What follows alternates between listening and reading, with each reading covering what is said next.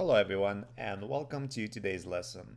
In this lesson, I'm going to show you how to find duplicate records in the database, or at least try and find them to make sure that your database is pure and does not have any duplicates.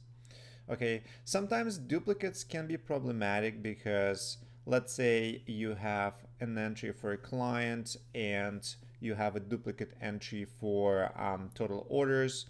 If you're trying to sum this data for your management or just for your personal business to see how many orders you did in the last 5 years or for any number of years, you will overstate your data. And I'll show you what I mean in a second. So I created another table here called client list find duplicates. So I'm going to open it. And instead of 19 records, this table actually has 22 records. You will not see all the duplicates, but some of them are visible. So for example, I have this client, Yehuda Simov, has two unique IDs, but the client is the same. If you scroll to the right, and you can see that total orders, the total numbers are the same.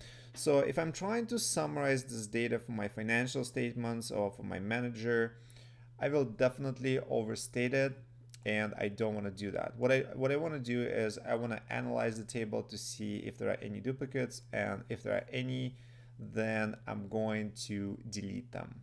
So let's try and find them first. We can use the query wizard as well. So I'm going to close this table for now, and I'm going to go to create and query wizard. I'm going to say find duplicates query wizard here. Okay. So let's click on that and let's use our test table client list find duplicates and click next. What am I looking for? I can look for different things. I know that ID is not a duplicate number, but perhaps there's an accounts number that I can look at, or client's name. I'm going to look for an account number at this time and click next.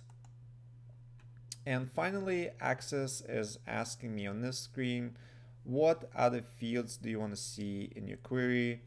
And I'm going to say I actually want to see all of them because I want to analyze the data a little bit more. All right. So then I click next, and I'm going to name this query as 7 query wizard. 1 second.